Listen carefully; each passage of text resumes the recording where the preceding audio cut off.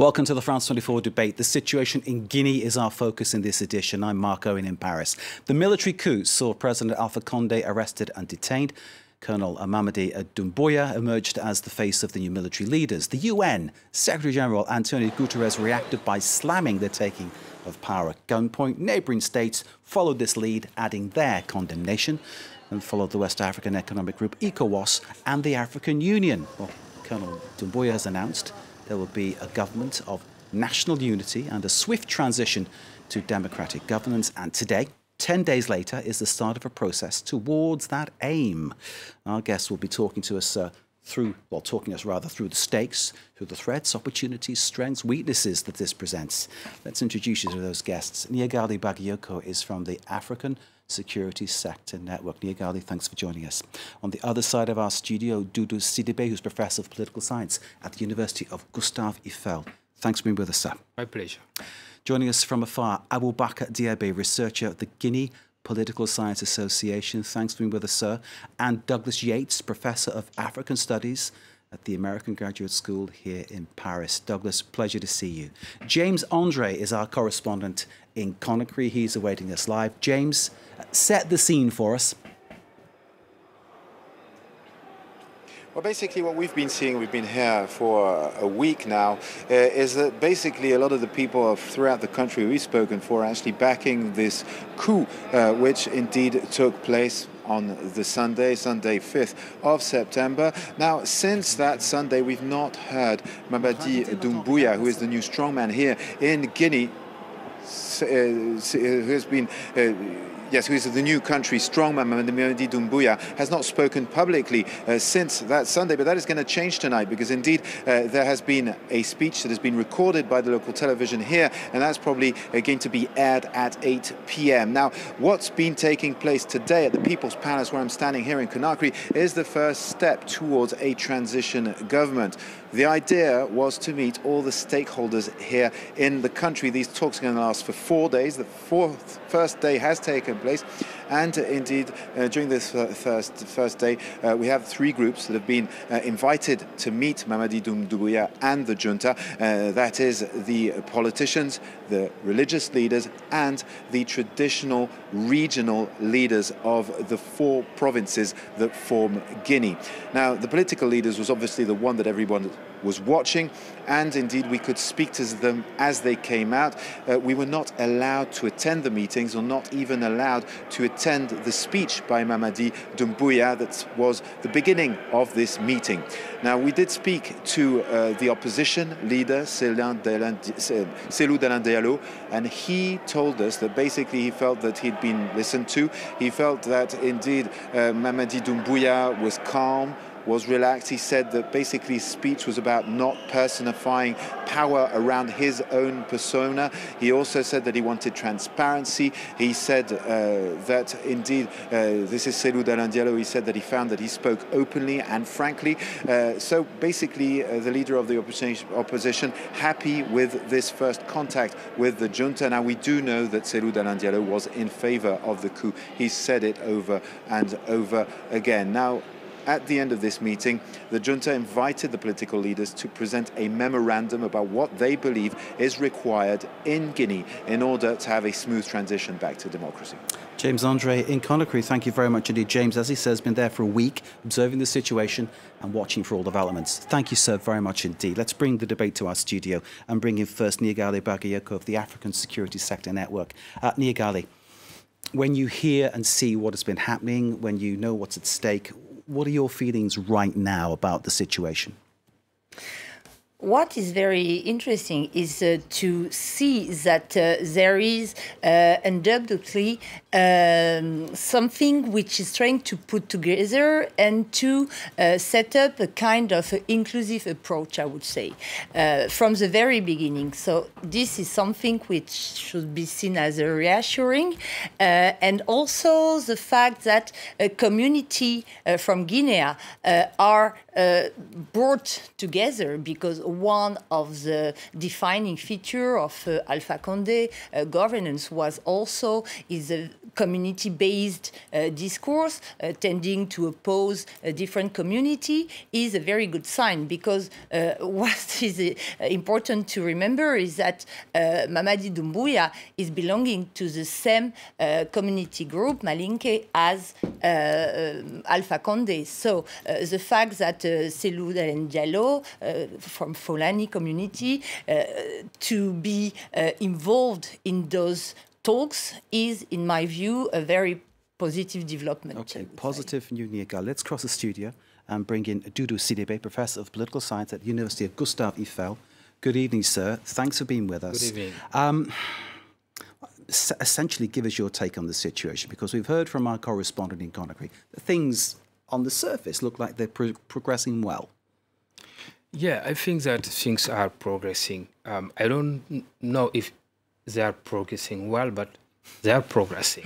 So because the fact of discussing... That's the difference, isn't it? Yeah, exactly. Yeah. Because the fact of having the will to gather all the stakeholders and to discuss the political parties, youth, women, local and traditional powers, everything put together, everyone put together to discuss and to see how to develop this transition. I think that it's a good thing, because he had to listen, to understand, and then to take decisions. Thank you, sir. Let's bring in Aboubakar Diaby, researcher at the Guinea Political Science Association, joining us from the US. Aboubakar, I hope you can hear me, and I hope you heard what our guest was saying. Pleasure to have you on the programme, and we're looking forward to hearing what you think about the situation, as we've been hearing it from Conakry. Tell us, sir. Well, thank you for having me. Thank you so much. I think the situation, what's happening actually in Guinea is from many people in Guinea, they think that this was entirely predictable. Because if you look at the social dimension, the political and economic dimension, the country was completely destroyed by his leaders. So the rising of the military coup in Guinea right now was I think, from my understanding, was a good move for the country to move to another chapter of his life. So from my understanding, the situation of this coup was predictable. Aboubakar, thank you very much indeed. Douglas, I hope you can hear us. Douglas joining us from a part of Paris. Good to see you, sir. It's always a pleasure to have your input on all matters African. And I know you have a particular interest in Guinea. Is this, as Aboubakar was saying, the start of a new chapter, or are we starting a different book? What's your thought? Well, I see this as a cycle, a constantly repeating cycle of coup d'etat. This is now an army push by special forces, then restoration of civilian rule, followed by a coup d'etat. There was a coup in 1984, and then another coup in 2008, and now in 2021. So the cycles are more frequent. They're happening more frequently now. The last coup was, a dozen years ago. The next one probably will be in 6 years. Douglas, thank you very much indeed. Niagali, can I bring you back in? Douglas talking about a kind of cycle that's happening. Clearly in neighbouring countries, I'm thinking Mali, Chad, we've seen similar kinds of moves, which may be in some way indicative of some sort of pattern across the region? Yes, what is also important to say, I think, is what is a coup? Is a coup only military, or can a coup be civilian as well? And the problem that we do have today in Guinea is that we do have two illegitimate leaders who are at stake, because what happened in the country is the fact that Alpha Condé has been running for a third term whilst he was not allowed initially by the constitutions. So it was very problematic to see that there was no real reaction against this from institutional multilateral African organizations such as the African Union and ECOWAS. And as you were just saying, what happened in Chad, in my view, is a real precedent, because when the former leader Idriss Déby passed away, he was replaced by a junta led by his son, and it was the first time that the African Union took no real sanction against the country. There has been a kind of validation of this coup, and it was more or less logical that other countries look at it as something conducing to other intervention of the military. And this is what happened, in fact, so in Mali. You're saying that the lack of action from the likes of the African Union emboldened the colonel to make the move he made? In my view, it is much more than a lack of action. It is, in fact, a kind of a betrayal of the mandate, the very mandate of those organizations who have been installed to promote democracy, constitutional order, and rule of law. And today, we can see that those principles are put behind the interest of the different state members of those organizations, interest of state members who are also competing once against each other. Niagali, thank you very much indeed. Dudu, can I bring you back in to ask really about the situation regarding Alpha Condé? I mean, clearly, as Niagali was pointing out, this is a man who twisted the constitution to seek another mandate, and that resulted in his downfall. I think that the fact of changing the constitution, the fact of researching a third term in several countries is a problem. And if you see in 2 countries, it is the case. Okay, in one country, it is matter of fragility. Okay, but in Chad and in Guinea, it's a matter of having a third term. It is not yet the case in Ivory Coast, but who knows? In matter of few days or few months or a year, what will happen? But ECOWAS normally would forbid this third term to all its member states to seek it, because it creates instability, it creates conflict. They have to resolve, and they have to do it ahead, before waiting that this happen and trying to resolve it. A coup d'etat and a coup d'etat, military coup d'etat, I would say, and a constitutional coup d'etat, which one to condemn? I don't know. So are you saying that ECOWAS really should have acted in some way before. Having seen what Alpha Condé was trying to do? Alpha Condé, long-standing leader, one-time freedom fighter. It's worth pointing out his history with the country. I mean, clearly his heart was there, but somewhere along the line, power corrupts, doesn't it, and things change? Yeah, people can change, with power. We used to say that power corrupts, people. Before, they are not fond of power. But once they are in power, they would like to stay, even if they are very old. Alpha Condé is 83, okay? He should retire, but he wanted to have a third term. And this is the consequence is that he's pushing his country into conflict that will be difficult to resolve when it starts. It's worthwhile pointing out that this coup has been bloodless. No one has lost their life. It's been carried out in that way. So no, they have 20 military from the president, the National Guard, who lost their life. 20 military from the presidential guard lost their life. Absolutely. I was thinking in terms of civilians, but clearly, thank you for correcting that error, because that's very important, because any loss of life is important. So 20 casualties amongst the military. Thank you so very much indeed. Let's bring back in Aboubakar Diaby, researcher at the Guinea Political Science Association, joining us in the US. Aboubakar, the assessment there about Alpha Condé and his desire to keep hold of power. Do you see this as, it's not just a Guinean problem, clearly, as Niagali was pointing out, other countries, as Dudu was talking about, Ivory Coast, we've seen other places across Africa where this is almost an endemic issue? Well, thank you. This is a good question. Like, let's say in the last 16 years, African countries, most of the African countries has experienced almost 42 coup d'etat, as the data show. So it's very sad in Guinea to see that Alpha Condé, who was like a prophet to bring peace, like to bring development and bring stability in the region, he became a dictator. It's very sad to see that. But we have to analyze this aspect in two areas. The first area, Alpha Condé is from this.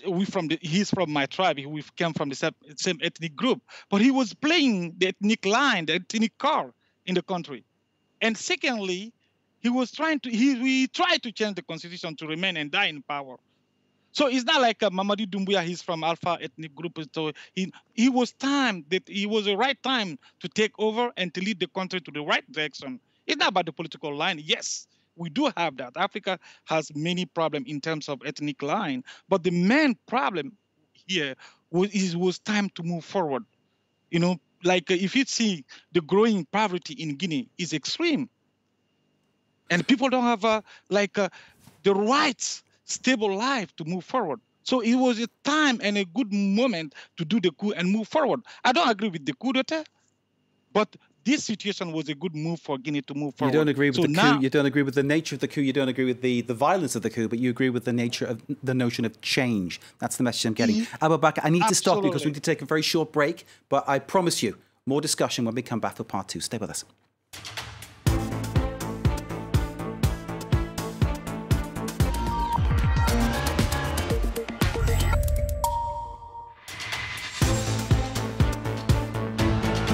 Welcome back to the France 24 debate. We're examining the stakes for Guinea as the West African state starts a process of moving out of a military coup scenario into a national unity government and democratic governance in general. One thing is for sure, with 50% of the population living below the poverty line, people in Guinea are crying out for change, positive change. This report from James Andre in Conakry. Bonfils is one of Conakry's poorest neighborhoods. Aboubakar Keita, 28, lives here. A young father, he has to share this home with 3 generations of his family. There is no running water. He works as a security guard for 70 euros a month. Times are hard. Là, c'est trop. Oui, ça peut être, il y a des matinées dans la famille même. Il y en a qui ne gagnent pas à manger. On peut passer la journée comme ça, sans rien mettre dans le ventre. In Guinea, schools are due to reopen in 3 weeks, but this family has had to choose food over education.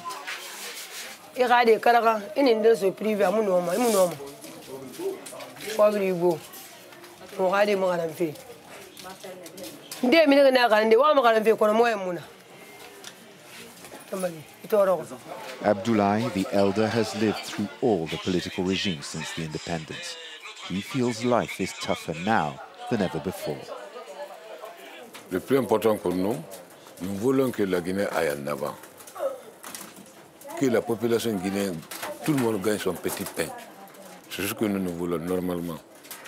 Mais si, avec nos responsables, ça n'allait pas du tout. Ah, on va voir cette fois-ci. Neighborhoods like this one have been abandoned by successive governments for 60 years. This time, they hope things will be different, that they will be considered and especially offered jobs and opportunities to rise out of poverty. Sharing a house of 3 generations, 70 euros a month, it gives you a real sense of what poverty is like in that part of the world. James Andre, our reporter there. Let's reintroduce our guest, Niagale Bakayoko from the African Security Sector Network. Thanks for being with us, Niagale. On the other side of the studio, Doudou Sidibé, Professor of Political Science at the University of Gustave Eiffel. Great to see you. Joining us from the States, Aboubakar Diaby, researcher at the Guinea Political Science Association. And Douglas Yates joining us too from Paris, Professor of African Studies at the American Graduate School. We saw that report from James. We know what the stakes are. Niagale, can I start by asking you, the development of Guinea from now, how important is the aspect of democracy, or is just strong governance the important thing? Very good question. I think one are going together. There cannot be a real separation, because I don't think that poverty is necessarily conducing to criminality or to bad governance or to jihadism, to say. But of course, I think that what is happening today more broadly in African countries is the fact that the populations at large have not seen any results coming from democracy in their daily lives. And there is a kind of distrust to political elected leaders who have failed in terms of democratization, in terms of development, in terms of education, in terms of urbanization, in terms of all the promises which have been made for each ballot. That's a key problem in my view. The lack also of legitimacy, which is increasingly expanding all over African countries. So that lack of Francophone Africa, at least. Legitimacy or credibility, the fact that the people who are trying to be in charge don't really sort of seem credible. It's one of the big issues, isn't it, I suppose? Absolutely. Neighbouring, thank you very much indeed. Let's bring in Dudu on this one. The Colonel, Doumbouya, very practical in many ways, because whilst he imposed a curfew on Guinea after the coup, he didn't impose that curfew around the bauxite mines. He's seen that economically it's important to keep things moving and keep the exports going. Is that kind of pragmatic approach what this country needs, do you think? Yeah, of course. I think that the state should continue, okay? And also the economy should also continue. That is why it is good to let miners, investors to continue their work. In order to have the necessary profit to elevate poverty in Guinea. Poverty is a threat to democracy because if population are poor, they can go to riots, and this can create, when you repress the riots, this can create a conflict. Many conflicts, started like that because of repression. Okay, there is a direct link between poverty. If you read Paul Collier from World Bank, he did a study on that, That is why it is good to fight against poverty. And in Guinea, you have 44% of poor population. It's a lot. I read that it was like 50% of people living below the poverty line. Absolutely. And it's to all people watching this internationally, of course, because this goes out all over the world, they'll have their own notion of what poverty is. So, for instance, where I was brought up, people were considered to be poor, but they would have social security, they'd have things to support them. Absolutely. I take it people in Guinea aren't going to have that kind of backing, that kind of safety net. Yeah, they should have all these things. They should have all these things, shouldn't they? Absolutely. And they have the necessary resources for that, But there is corruption. There is also what I call bad negotiations. They were not able to negotiate, really their interests, with multinational in order to exploit these resources and get profits. Okay? And this is a problem all over Africa, Negotiation is of paramount importance for me, for the states. They should, train their staff in order to negotiate their interests in several domains. Dudu, thank you very much indeed. Let's go back to the States, to Aboubakar Diaby, researcher at the Guinea Political Science Association. Aboubakar, thanks for waiting patiently to have your next contribution here in part two. Trickle-down economics is kind of a phrase that's coming to mind. If the bauxite mines are opening and working, if the exports are working, then the money will come in and it will come down to the poorest people and perhaps help them. Do you think that'll work in Guinea? Well, it's not working. That's a good question. That's a good point to mention. So the main problem in Guinea, is a lack of leadership. Is the main problem. If there's a lack of leadership, there's no way forward for development. So in Guinea, since 1984, let's say 1984, Guinea has experienced many coups d'etat and many lack of leadership. How we will think that is good time to move forward with to fight poverty? No. So the best way, because to fight poverty, you have to have a good governance. Governance is the key factor for international development. So now, what I like about Mr. Doumbouya, the military junta, the leader of the military, he read people's mind, what the Guineans want, what the people want. It's not like Guinea is divided in so many lines, but he read their mind. He says it's time to move. It's time to fight a poor leadership. It's time to take over. And include people in the governance. That's the main message he's trying to send out to the people of Guinea. I think that's the good move. So Guinea has experienced lack of leadership for 25 years. So it's time to go more. It's time to go forward and call the diaspora to come back home and do their best so that the country can take over and move forward. That's my takeaway of this debate. Abubakar, thank you very much indeed. I'm getting a sense that this isn't just a lip service being paid to a process, but something that is developing. We're getting positive sounds coming from Conakry, but as Dudu pointed out, there's positive and really positive, and that nuance is very, very interesting. Let's take a listen to Colonel Doumbouya speaking a few days ago, of course, about this process that he wants the country to go through. It's our duty to save the country and bring the Guinean people together. We will put a system in place for all of the people to come together, because a political system that is not inclusive is a system that is not based on peace. Douglas Yates, let me bring you in here. The Colonel Doumbouya, one of his political heroes, or perhaps his political heroes, Jerry Rawlings of Ghana. Do you see that as a good sign?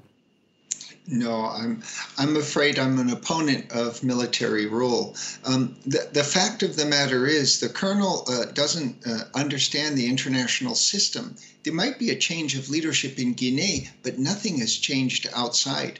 Guinea just borrowed $20 billion from China. Xi Jinping is still in office.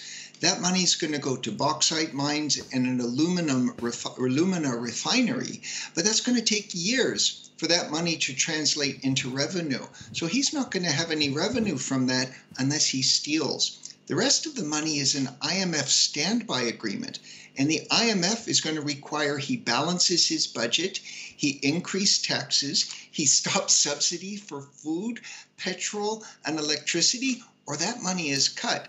And it was precisely those policies that made Alpha Condé unpopular.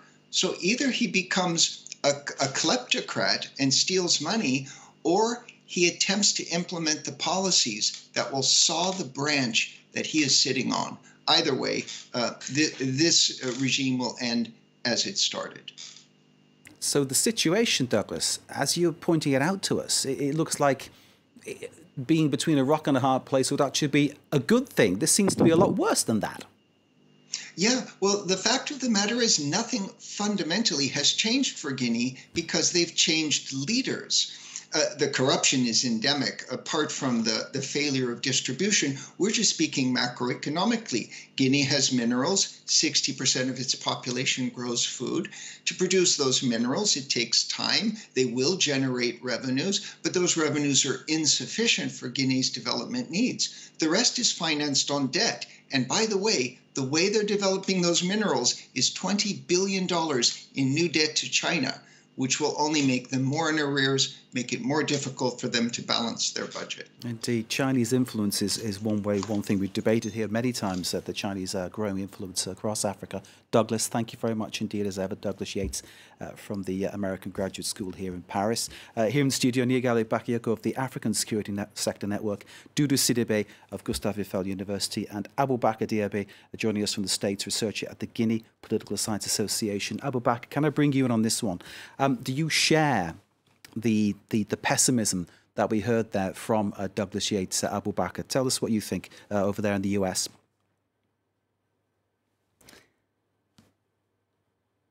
Abubakar Diaby, go ahead, please, sir.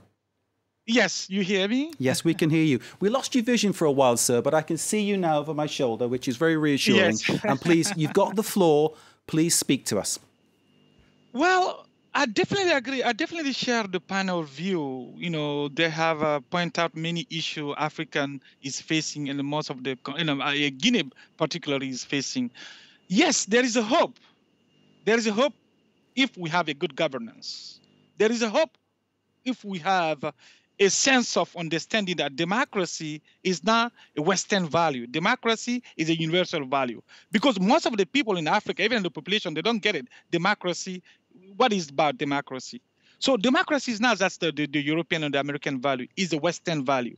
So in order to understand that, it's time to move forward for the Guinea people. But like good governance is the factor. I agree, actually, most of the area the panel point out, but good governance and good leadership will be the key for Guinea to move forward in the 21st century. Thank you, Abubakar. We call this the debate, but I think there's no real debate here. I think everybody wants what's best for Guinea. That's the main thing, isn't it? And everybody, it's a question of how that works, I suppose. So, Niagali, can I bring you in again to talk about, well, to ask you, in these discussions going ahead now in Guinea, what is the most important thing, do you think? I mean, clearly the dialogue is important. Clearly the idea of laying down this path to democracy is important. Clearly strong leadership is important too. What would you say is the essential thing from your perspective that needs to be hit upon to make this work? From my own point of view, I definitely think that to have good governance, you also have to have good governance in the security sector. And to have it, it is absolutely crucial to change the approach we have to this security sector. Because, as we can see, when you look, for instance, at Mamady Doumbouya background, you can see that he has been trained in a lot of Western or Eastern France, but not only Israel, also other countries. And I think today, not only in Guinea, but everywhere in Francophone Africa, there is a real need to depart from those approaches based only on training and on reinforcing operational capabilities to fight. There is a need also to focus on the good governance, on transparency, on accountability of the democratic, of the security apparatuses as well, and also on the way in which they are also taught how to show respect to human rights. And those two dimensions are directly missing from all the approaches that international community has tried to push to make professional military to be reformed. Of course, you have also the UNDP, who has been involved in very deep reform in Guinea to help the military to change. But we can see that it is a total failure. So, in my view, there is a need to change the operational approach to a security approach based on governance, democratic governance. Democratic governance, Dudu, I can imagine you're agreeing with that, but give us it in your words. Yeah, I agree with her because without a good governance, Guinea cannot achieve its goals, okay? But I think that it's not only about leadership. Leadership, yes, but also to build strong institutions, okay? Because without strong institutions, you know, the leaders can do whatever they like while ruling, okay? I think that we have to rethink the political system in Africa. We should not let only one person decide on everything. We should have a kind of check and balance, you know, in all the system in order to oblige the president to negotiate. Okay, I would say like a polyarchic system in order to negotiate. Different bodies of power would negotiate in order to take a decision. And I imagine the decision will be the best because it is negotiated by several stakeholders. It's my point of view. When you said that word about not entrusting it to one man, I went to my notes and remembered that Colonel Doumbouya said, we will no longer entrust politics to one man, we entrust it to the people. Exactly. Which are great words, but absolutely, do those words mean anything? Does he mean, I mean, I suppose we'll see what happens, but yeah. It's easy to say, it's difficult to do. Yeah, in Guinea, they are called people of Guinea, le peuple de Guinée. It's the only country I could hear that, you know. What does it mean? It means that they focus on people, you know, theoretically, but practically the leaders do not implement it, okay? They should let the people convey their ideas, their feeling, okay? Give them the liberty, the capabilities in order to achieve their dream of getting out of poverty. And I think that they can do it. This is fantastic stuff, Dudu. Thank you. Douglas Yates, can I bring you in? Because it sounds like what we're calling for here from our panel. I'm sure you will agree, but you'll have a take on this, and that's why we love having you on the programme.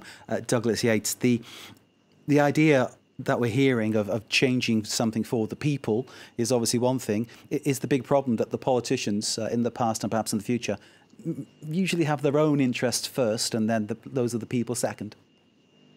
Well, yes, all of the measures of corruption and the perception of corruption show that it is endemic at every level of Guinean society. So as long as you've got a system where resources are diverted, they're unlikely to reach the people.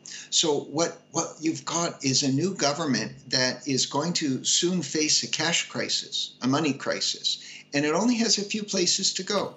Private banks, rich Western countries, or China and Russia, and that's it. And it's only got really one kind of thing to offer, and those are minerals. So the new rulers might be able to offer symbolic gestures of legitimacy, like releasing prisoners and reopening the headquarters of the opposition campaign and holding talks. But when you're looking at the bottom line of where their money's going to come from, they're going to have to implement austerity. And that's going to undermine any legitimacy that they can build with populist measures. Ultimately, military rule, unless it's a regime of exception, a temporary measure waiting for elections, will be illegitimate, will become a tyranny. Douglas, I'm listening to you, and you make sense. You make you make a lot of sense with everything you say. But I'm kind of wondering, how much more austere can it be, given people are living in such dire poverty? What's happened is mineral prices have gone up because COVID stopped, but at the same time, food prices have gone up. And therefore fuel prices have gone up. And all of the things Guinea can't provide for itself have increased. So either the government subsidizes those prices for the poor and then goes into deficit and goes into debt, or the government cuts those subsidies and then we have popular protests or another coup d'etat. Douglas Yates, thank you very much indeed. Let's go to the United States. Abubakar Diaby of the Guinea Political Science Association. Abubakar, you heard what Douglas had to say. I'm wondering how you're feeling about the talks that have begun, the developments that are going to happen. Are you feeling positive now at this point in our debate about what happens next for your country? Yes, of course. Still positive, yeah? Yeah, of course. Yes, Good. I can definitely say that. Well, let's say Guinea is a very rich, just poorly managed in the past. That's the one. That's main point. That's the main point. Actually, what's happening actually in Guinea. The second element, the most important element, I will say, Colonel Doumbouya right now deserves a chance. People support him. Let him show what he's capable of. Simple as that. Do you see him as being the leader? Because clearly what we're looking at, or I presume, what we're trying to see in Guinea is some kind of transition towards the people making the choice of who rules, rather than an army man saying, I'm in command.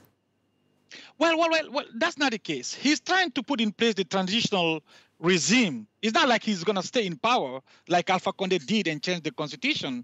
He's trying to put in place a good governance and a constitution. There's no governance without a good constitution. That's the key factor. So now it's time for him, like he said at the beginning, when he took over with his team, he said that it's time to put in place a good governance.